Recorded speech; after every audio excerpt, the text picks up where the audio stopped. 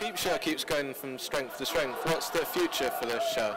It's going to get increasingly low quality. We've sort of peaked, basically, so this is a good time for us to get the award. We're planning to do some quite substandard series in the future. That's what I've got in mind, anyway. Yeah. You are dedicated to the future of the show. There's no plans to end it anytime soon, or? No, we do love writing it, and you know, we're very, very fond of David and Robert, and it's one of those things where I think as writers, hopefully we'll do other shows that are as good, but it feels like we write really well for their voices, and we love writing for their voices, so it'd be a bit crazy before the channels stop saying they want it to stop ourselves. Do you have time to do work on other projects at the moment? Oh yeah. We're developing a couple of leads with Jocelyn at the moment. Just come up with a few pitches while I've been standing here. Apart from that, yeah, we're doing a new show for Channel 4.